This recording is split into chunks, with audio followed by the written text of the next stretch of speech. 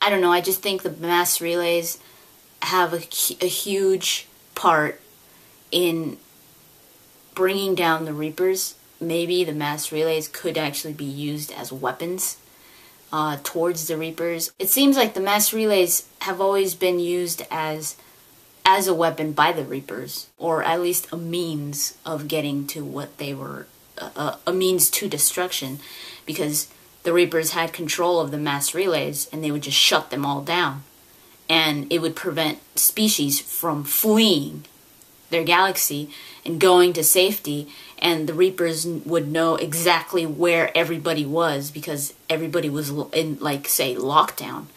So it made it easier for them to destroy each place, or, you know, to get a hold of all of the race together, like in little spurts. Like, say, okay, there's a bunch of them here, there's a bunch of them here, and they didn't go anywhere because we pretty much locked them down. And then the Citadel being a relay itself, that's always fascinated me. The Citadel was like the hub, the master relay, the one that would control all the relays, and the ones in charge of that are the Keepers. The Keepers are the ones that maintain the Citadel, and they used to be the ones that would open up the Citadel relay to allow the Reapers to come in from dark space, because where the Citadel relay leads to is dark space. But after the Protheans were destroyed by the Reapers, these scientists that went to the Citadel, that sneaked into the Citadel, that just slipped out of the radar of the Reapers, these scientists changed, like, the programming of the Keepers so that so that the Keepers didn't listen to the orders of the Reapers. So now they were more of a the Keepers just didn't listen to them. So now the Citadel functions on its own, and the Keepers are just there to maintain it. If this is going to change in Mass Effect 3, I don't know. It would be interesting. It's all going to be very interesting. But it just, the more you read about mass relays and all that, you just know that something, that's the key. Like, that's where it's all gonna go down, like with the relays. It's just, there's so much mystery to them. I mean, if you look at the Omega-4 relay, the Omega-4 relay leads to the center of the galaxy, right? And there's a massive black hole there and everything, and you need the IFF in order to even survive going through, because a lot of ships, or no ships, besides the collectors, have been able to go through and survive.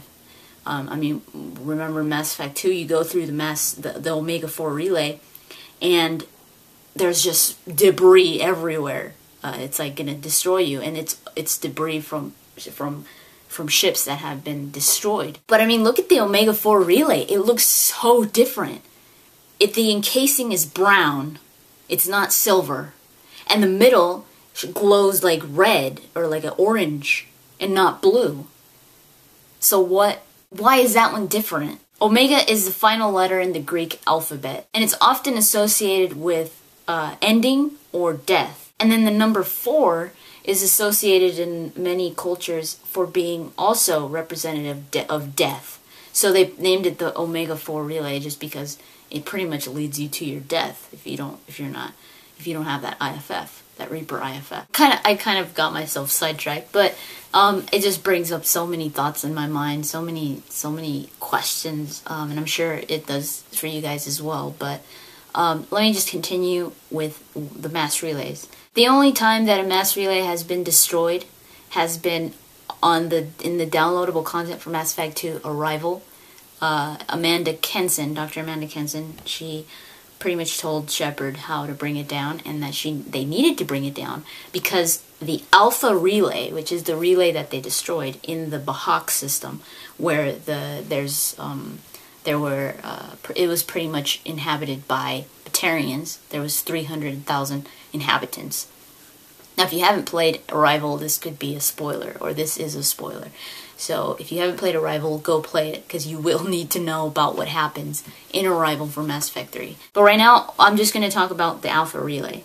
The Alpha Relay is one of the oldest relays in the galaxy, or in the universe, I should say. So that's why they called it the Alpha Relay, because Alpha is the first letter in the Greek alphabet. And the special thing about the Alpha Relay that no other relay has, and the reason why the Reapers were going to use this relay, just by looking at it, or by activating it, by using it, it's a secondary relay. It's just a relay like any other relay, or any other secondary relay, that it, connects to a nearby relay. If you change some coordinates in it, it becomes a primary relay. It's the only relay in the universe that can change from secondary to primary. So it could not only, if you know how to change stuff in it, and not just hacking. It's not like hacking it. It's just changing the information. It will send you light years away, like a primary relay would. And the way that this happens is by adjusting the controls. The amount of dark energy that this relay has is increased tremendously for it to all of a sudden become a primary relay to propel you further into space. It has the power to even send you across pretty much the whole freaking...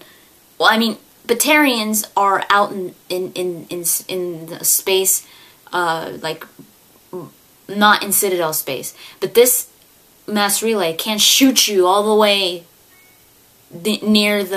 all the way to the Citadel. I mean, not connecting to the Citadel, but near the Citadel, which is a long distance. So the Alpha Relay was going to be used by the Reapers as a means of destruction, like almost as a weapon to make things easier for them to destroy most of the galaxy, because they had the Alpha Relay, and it would make things a lot quicker for them to arrive to the galaxy and start harvesting or start destroying. And they didn't have to go through a relay that would just, a secondary relay that would just take them little by little. They could use the Alpha Relay just to be shot all directly to the Citadel if they wanted to. So that's pretty much why Shepard needed to destroy that Alpha Relay, because it could be a huge threat, or it was a huge threat. It would allow the Reapers to have arrived much, much sooner than they did. They arrived months after that instead of just 2 days after or during arrival. They arrived months after that. I believe it's 6 months after arrival. It's like 6 months to a year that they keep saying that the Reapers arrived after arrival in Mass Effect 3. So it took them a while. It bought them some time. I don't know how much that was productive time, because not a lot of people believed it anyways. A lot of people thought that Shepard just destroyed the mass relay, or the Alpha Relay, just because he didn't like Protheans. It was a terrorist threat from Cerberus. So nobody really believed about the Reapers anyways. So it didn't really make that much of a difference, I think. I mean, it's not like they were preparing themselves. Hardly anybody believed them anyways. But yeah, that's pretty much it for the mass relays. There's so much mystery to them that I'm pretty sure is going to be resolved or answered in Mass Effect 3. And it's just too much coincidence coming from so many sides, especially when you think of the Reapers.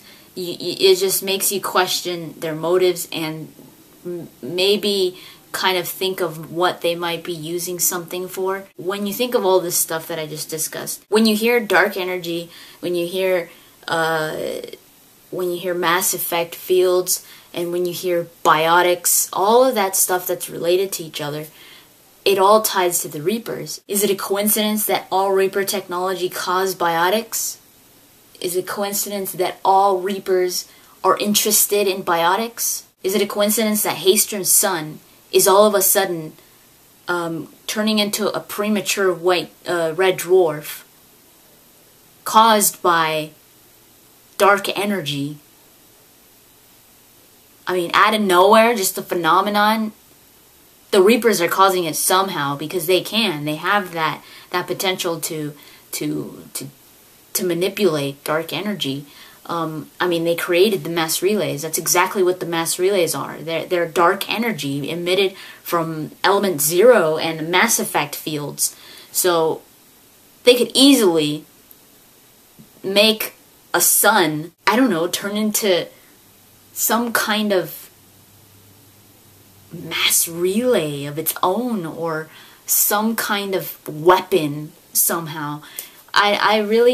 It's all in my head, but it's hard to like actually come up with something, just because I'm pretty sure BioWare is just gonna pull something out of all these this information that we have regarding this stuff, and they're just gonna come up with something new and just say this is exactly what we were doing with all of this. I'm almost sure it's related with the Reapers, but I mean, who knows? Maybe it's related with the Protheans, because like I said, I mean, the Protheans did learn how to make mass relays, even if it was just a little scale size. They did learn how to make them because they did the relay monument and the relay on Ilos. So it could be the Protheans as well. We're either looking at weapons that are going to be used against the Reapers or by the Reapers. And these weapons are most likely going to be the mass relays, or maybe even Haystrom's son. So yeah, let me know what you guys think. This is just a bunch of information thrown at you guys. And right now, all we could do is just come up with theories. Again, please make the comments spoiler-free.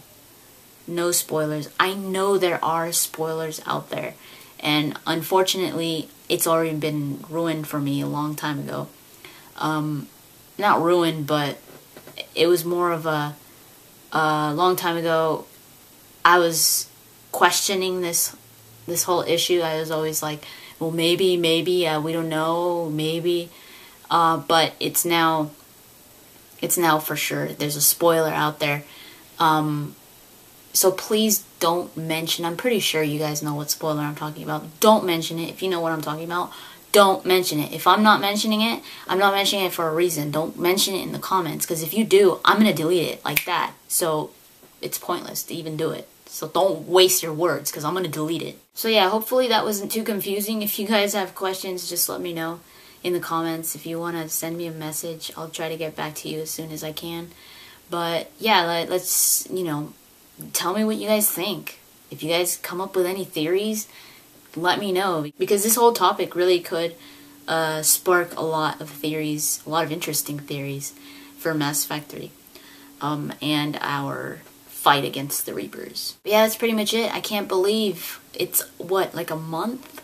Only a month away? Oh, wow. February is going to be really hard for us to get through, just because it's like, oh my god, the countdowns everywhere. So thank you for watching, and I'll talk to you guys later.